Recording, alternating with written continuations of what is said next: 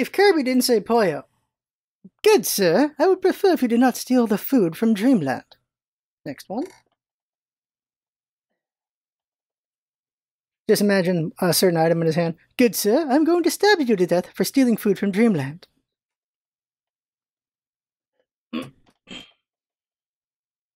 Hey, King Dedede! Die! Oh, shit! Ah! Oh, no! Oh, no!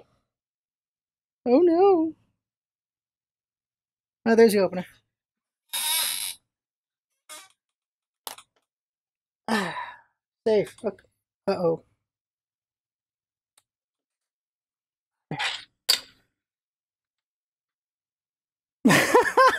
I need to show this. I need to show you this. Welcome back, friends. LostScarf here, and this is 4 months, 4 weeks worth of facial hair not getting shaved.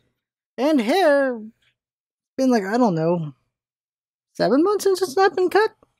So today I took a shot in the spine, so that's great. Honestly, it was good timing because my back was hurting for 3 days straight. So hopefully this helps. We'll see. After that, I don't know what I got to do. I have no idea. But it's been getting really bad lately, and I don't know what to do because this was the third and final. You can only do 3 epidurals a year because you're putting steroids in your spine, and we'll see what happens after that. After that, it's most likely a microdiscectomy. I think that's what I want to do first before we do a full discectomy, and then a fusion. Fusion is the end of the game. That's the last thing you can do. And then that's it. And then it's just, I guess, settle the case, and there you go right there. Everyone's seeing dollar signs. Everyone's like, you're going to make $1 million. I'm like, I'd rather not have a back I can't use. I'd rather that, I'll be honest with you. Money's not what I'm thinking about right now. The person in pain isn't thinking about the money. They never do, because, well, they're in pain. Let's see what happens. Man, it'd be a bad time to get the COVID now, that's for sure. Like, my back is just not working out. There's the thing that sucks about this back issue is laying in bed makes it worse. What am I supposed to do? I can't do anything. It's really frustrating. Alright, so these vlogs are me talking about what's going on with me, what's going on in my head, so you get basically the worldview of Scarf every week. That's what's happening. I'm just reflecting, thinking about past versions of me and things that were better and things that were worse. And probably the best version, but one of the best parts of me was probably the optimism. That's definitely was a better thing. A part of me that just thought anything was possible and I could achieve anything, to an extent, of course. But thinking that I could pull off some crazy things, and I always just believed in other people, and I was a very inspiring person when I was younger. I think that's how I attracted all the women that I've been with. I was also just bolder. I went after women. That just sounds weird, doesn't it? I was a huge flirt. I flirted a lot back in the day. I don't flirt as much now because just the game's different, but I used to flirt a lot back in the day, and it's how I got my girlfriends. Because I was very, not aggressive, but I was,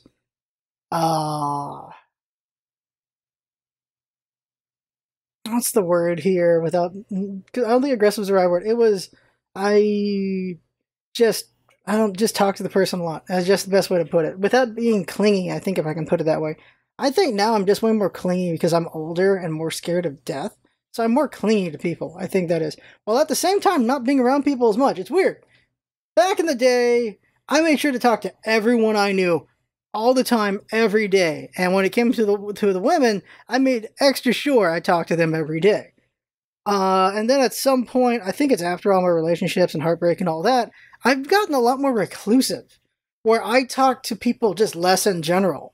I can consider a lot of people my friends, but I just don't talk to them as much as you would consider a friend to talk to people, as far as I know. I have people I haven't talked to in 2 years, but I still think of them as a friend. It's just we haven't done anything in 2 years.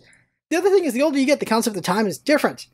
Where I can't believe it's been 2 years. It feels like it's only been a couple months or something. It's like, it's been 2 years.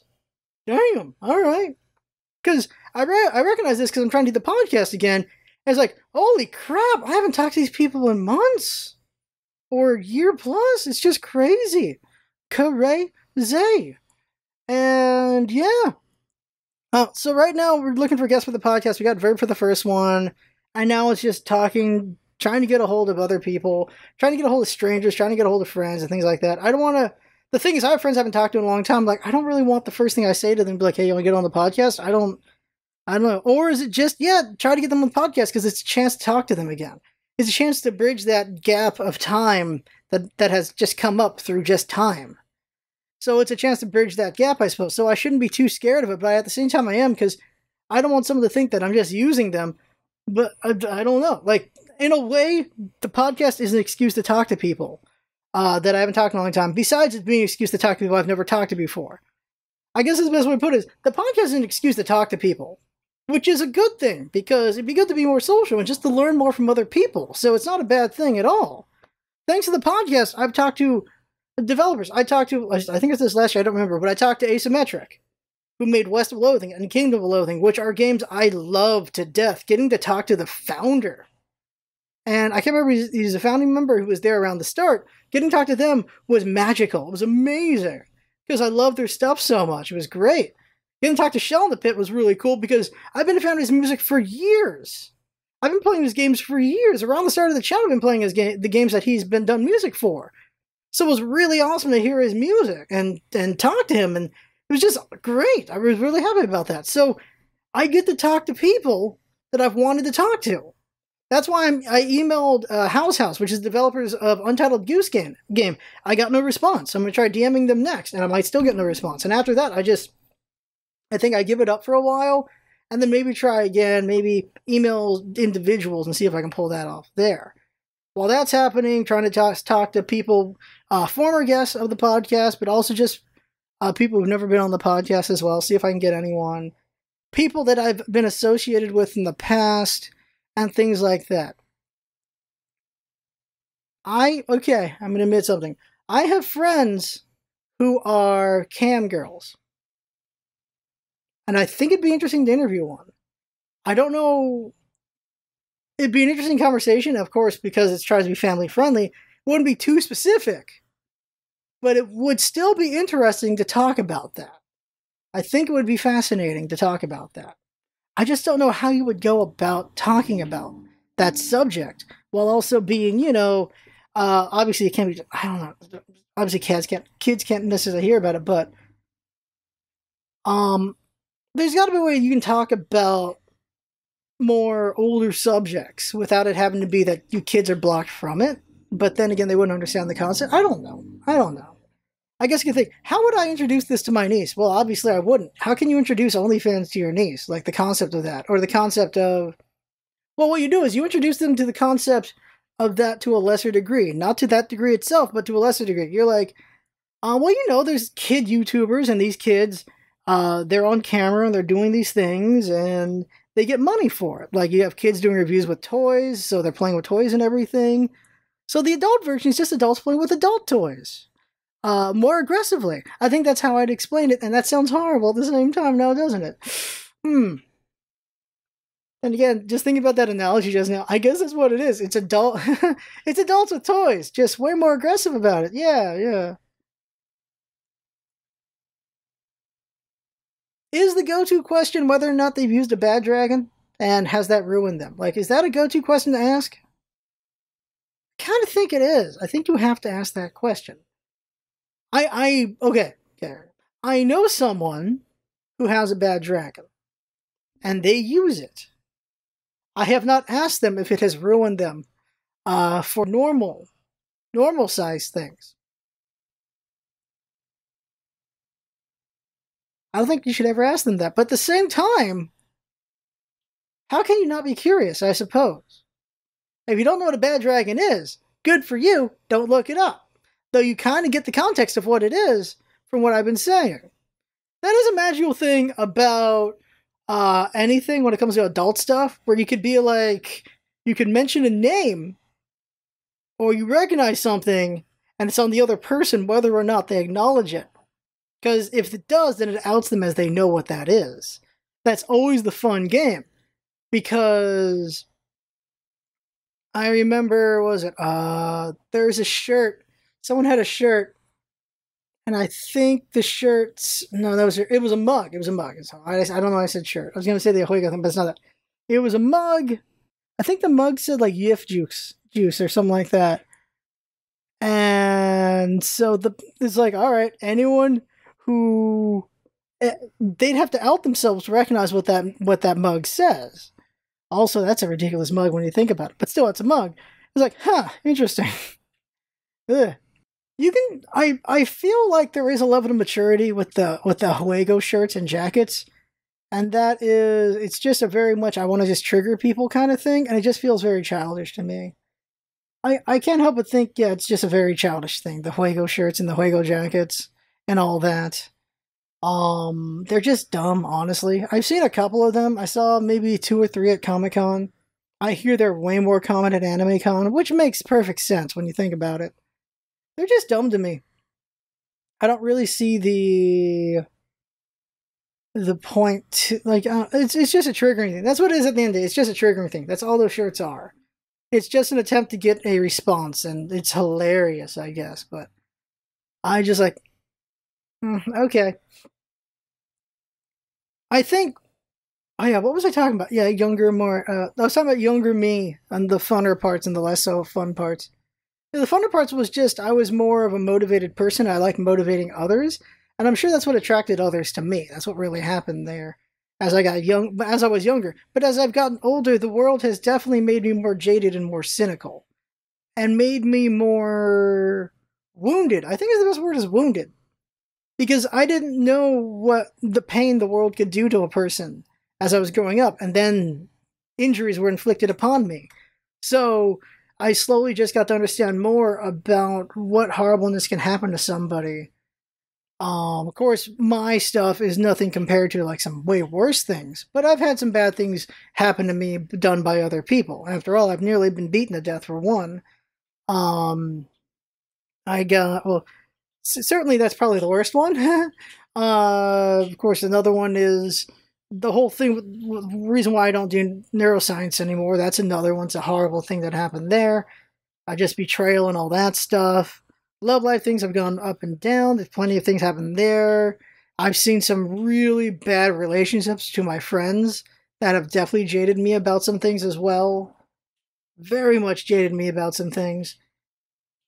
And some things happened to me that weren't so great. This car accident, obviously, just things by accident just happen to people, and then that's, for some people, they're just dead from car accidents, and other people are just wounded and don't get better from it, like me, and things like that. And then there's just, well, politics. Politics beats you down and just makes you cynical. I feel like it can only make you cynical, or it can only make you a raging lunatic who doesn't make any sense. Because it becomes a game of, oh yeah, we're winning kind of thing. And I just, not a big fan of that. Not a big fan of that at all. And I just think about politics for my entire life. Has it ever been positive overall? And one could argue that if it's your side, then maybe, I don't know. When I was a child, there was, of course, Bush, first one, and I have no memory of that. When I got older, Clinton happened. You had all the Lewinsky stuff and all that stuff. I don't know much about Clinton to this day. All I know is when Columbine happened, he did like 39 bombings that day, because a lesson in politics is never not take advantage of a tragedy. So while Columbine happened, they bombed the hell out of whatever country it was, because I don't remember at the moment anymore, but they did a record number of bombings that day, because they knew those bombings were not going to be noticed while Columbine was happening. That's a trip thing right there.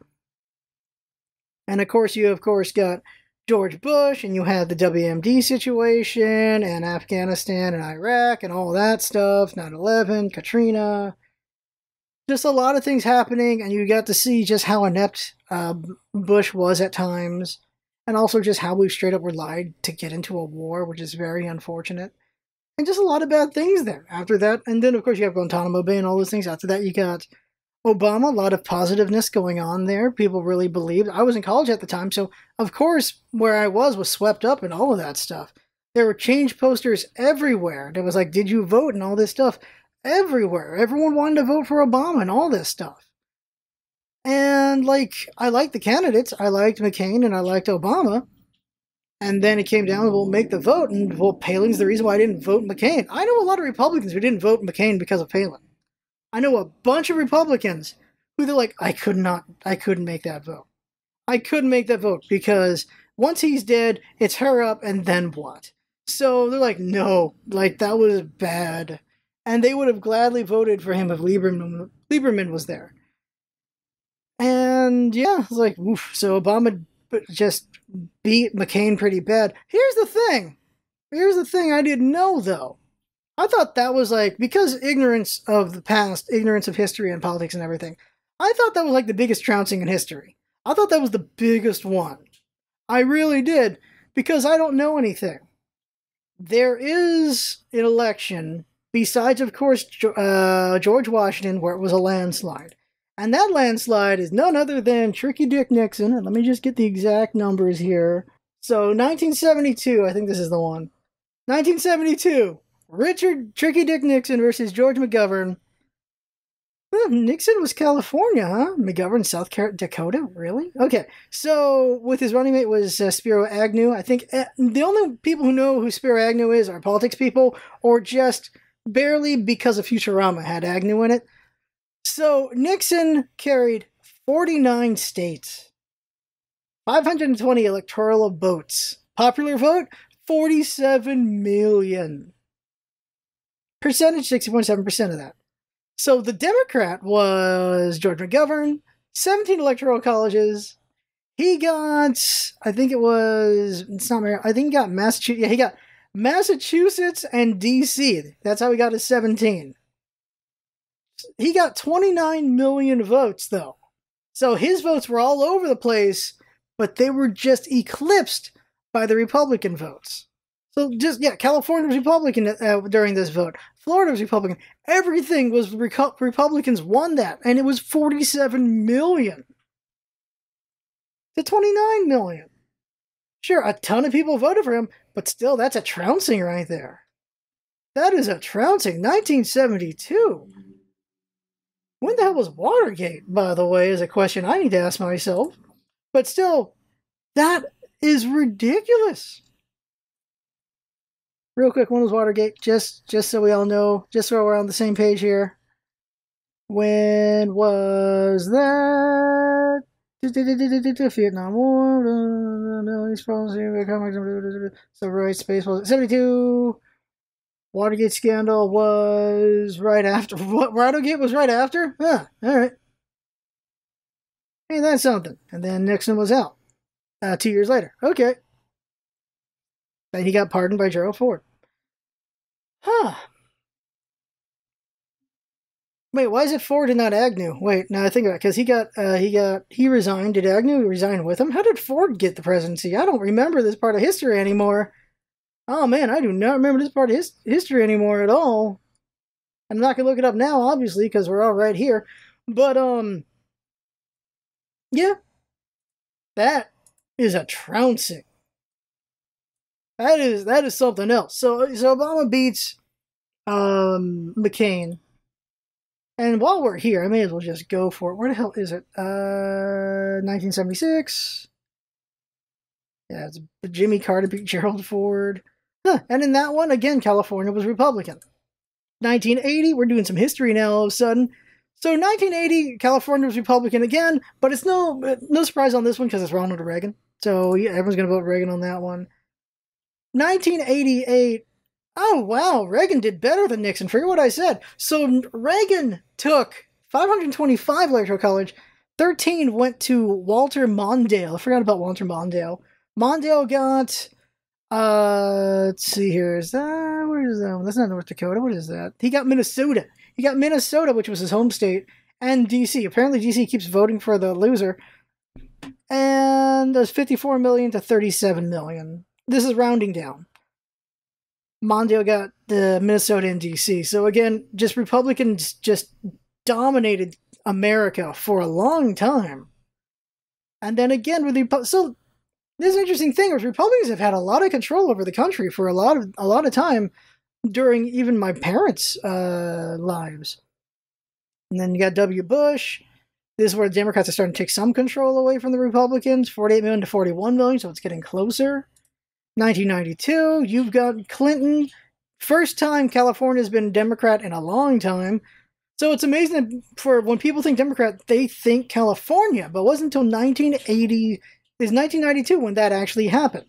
A big part of that, though, is Ross Perot. Ross Perot took a lot of votes away from the Republicans. And so because of that, you can actually thank Ross Perot most likely for why Democrats won that one, because they were split between Ross Perot and George W. Bush. George H.W. Bush. That is a trip, though. Again, D.C. went for two of the Democrats. D.C. apparently very Democratic. Then it was once again, Ross Perot was in it with Bob Dole and Bill Clinton. Bill Clinton won by 8 million as far as popular vote goes, but he just dominated Electoral College. Electoral College is important, of course. That is why gerrymandering is so important. That's why I don't like gerrymandering. I don't think it should be a thing, because it's just not really making it true. Still, even if you won for a popular vote, should win it. There are actually more times than not, the Democrats would win more times on popular vote than Electoral College. It's interesting how Trump was basically he was just talking crap about the Electoral College the entire election until he won. Then he thanked it, basically. That's what Trump freaking did. And then, of course, we have Al Gore versus George W. Bush. It's interesting Al Gore hasn't been brought up. It's probably because he lost to Bush that no one wants to bring him up. But even if Al Gore was in the Democratic election this year, he'd be younger than everyone else that was up there. It's kind of ridiculous. Then you've got Bush versus John Kerry, and it was close. Like, Bush versus Al Gore was within 500,000 votes, popular-wise. When it was John Kerry versus Bush, it was within 3 million popular votes, but Bush beat him by 35 Electoral College. Again, California being a big factor in a lot of those votes. And then we get over to 2008, which is Obama versus McCain. So this is the one where I thought was just the biggest trouncing in history, because that's how small my scope is. And so, yeah, he beat him pretty good, though. 365 electoral votes to 173 electoral votes. Obama had about 28 states, while McCain had 22 states. Obama beat him by 10 million votes. 69 million votes for Obama, 59 million for McCain. And the colors are all over the place. Then you go over to 2016, and then Obama barely pulls it out. 65 million to 61 million, basically. Obama gets 26 states in D.C. to 24, but he wins by 332 to 206. Did Obama win by more? No, he did not. He won by a closer margin, but it's not that much of a closer margin. You see, a lot of people were just voting as it's going forward. And then we go over to 2016. And in this one, Hillary wins by 3 million votes popular-wise. She got 227 electoral votes, and then Trump got 304. She got 20 states and then D.C., and he got 30 states. So Trump was just like, the Electoral College is crap. It's not worth it. It's not great. We should get rid of it. And then he wins because of Electoral College. He's like, oh, okay, I'm taking that back. I was always for Electoral College. That's the kind of thing that happened there. Now, here's the thing. Like, for me, what I didn't like was when we got to this point, to this election, it was like, was it Nate Silver's site? Well, like, 358 or whatever it's called. His whole thing was, look, or 250, I can't remember what his website's called at the moment. But his whole thing is he gives Trump like 30% chance of winning. And everyone got this false sense of security. They're like, there's no way Hillary's going to lose to Trump. That's not going to happen. No freaking way. Not possible. And because of that, there was some slow going. There was some slow going on the Democratic side to win this thing. People, like, they were not as high, like, as much energy as was put into selection, there was room for more. But some people were cool on their heels, including Clinton, because there were states she should have gone to, but she didn't go to them to fight for. And in the end, she lost. She didn't get the states she needed to get, and she lost the election. I remember watching it, and I'm like, okay, she can still win, but it's looking not too great. And I'm like, oh, God, we're screwed. And look at the last 4 years, and you can decide what you think about it. I think overall it's been a disaster in a lot of ways.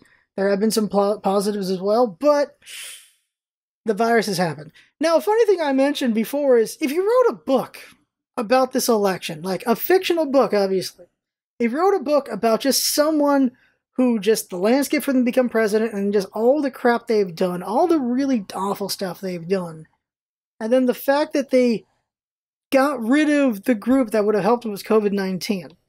If you wrote a book, thematically, what happens at the end of that book? The president gets the virus and dies from it. Because that would teach some irony or ironic lesson or thing like that. That's what you would do. But that is a story. That is fantasy. In real life, unless it actually happens, I would guarantee Trump catches it or has already caught it, and he'll be asymptomatic. I can guarantee that. I have friends who are Republicans, and they hope to God, and without irony, that he gets the virus and he gets sick from it. Not kill him, but he gets sick from it. Because for them, they believe that if Trump gets sick from the virus and he has a little bit of trouble with it, he'll understand and then he'll be better about dealing with the virus. So yeah, there are Republicans who want him to get sick so we can recognize the problem. Because that's what it takes for Trump. He doesn't have empathy. He only has what's going on with me. So if he gets sick, then maybe he would actually have some more empathy for everyone else. Because now he understands it. That seems to be what happens with him, is if he actually gets a better understanding of a situation, he sometimes does not the shit choice. So, The truth of the matter is, and this is why you get more cynical, and because as you get older, you kind of need to pay attention to more politics and everything, is you get more cynical because of politics. I don't think you can possibly get more optimistic from politics. Because you kind of just see how crap everyone is. And how openly crap they are, and yet they're rewarded for it. And it makes you just feel less about doing the right thing. And you hear the statements from people that are like, those who are in power or those of evil depend on those of good playing by the rules. They depend on the good to hold themselves down by standard. And that is a very unfortunate thing, and it's a very believable thing. And I understand why that has made me more cynical. That makes me less hopeful. But when you're less hopeful and you're more cynical, you're not very fun to be around. And because of that, I try to keep an eye for wonder and merriment and all that stuff. So I try to stay positive as best I can. But I know deep down, I've seen examples of negative things. And I think that's why probably a lot of older people are just more jaded and cynical and everything. And they're just kind of not fun to be around because they've seen a lot of bad things. And they've seen bad things be rewarded and good things not be rewarded. And they're like, screw it, I don't have the energy to be good anymore. And I understand that. I get that. And I would rather fight against that. But that ain't an easy path to take at all, for sure. But it is probably the more worthy path. But it may not be the most rewarding path, at least from the outside in. From the inside out, maybe it is more rewarding to try to take the good path. But that comes down to just for everyone what that is and whether it's worth it or not. And I'll say this one more cynical thing, but not meaning to be cynical, but I guess it is, and that is the soul. I feel like the concept of the soul is to give us hope for what comes next. Honestly, what else can it possibly be? Because if the soul is a thing, if that is real, then that means whatever is happening, hopefully there's something better after this point. I think that's really what it is. It's just like, well, I was miserable here. If I still exist in the next thing, I hope it's a better thing than this kind of situation there. And so just the belief in the soul. But at the same time, I think it's the people who truly believe in that are the people who have been miserable and hope for a better situation going forward. Because, well, things weren't so great here, so maybe things will be better in the next thing. And so it gives hope. The hope of the next life and the hope of finding something better in this life. Those two hopes are what keep people going, I would say. I think that's kept me going a lot of times. It's just the hope of, well, as long as I'm alive, something better can happen in my life. As miserable as it has been at times, there's always a chance for something better. There's always a chance that something more can happen. Also a chance for something worse, but also a chance for something better. Whereas, well, if you die, then you just have to hope there is something next. But you'll never know. You don't know until you find out. Whereas there's people who don't believe in any of that stuff. They're very nihilistic and they do whatever the hell they want to make everyone else miserable. Maybe even make themselves miserable. Nihilism has never been really fun to me. I've never found a fun nihilist. I knew a lot of nihilists in college. They were miserable f***s. It doesn't make any sense, but just like, there's no good way to put it. They were miserable f***s. That's what they were. They were just miserable people to be around. I was like, it's not fun. It's not fun. Not even a misery loves company kind of way. It's just not fun people to be around. Not at all. Cynicism can be okay, because cynicism sometimes is the right play, but it also can be very miserable. Now, before I get cyclical about this and just go back to the start, we'll stop there. Let me see, what's the time here? This is why I should always look at the time. 30 minutes. Okay, so... Oh, my throat. So, that right there is the vlog. Is there anything else really quick? No, I think that's it. So there you go. That's the vlog. I had fun talking. Hope you had fun watching and listening. And that's what it's all about, isn't it? Having fun. Thanks for coming by, and see you next time.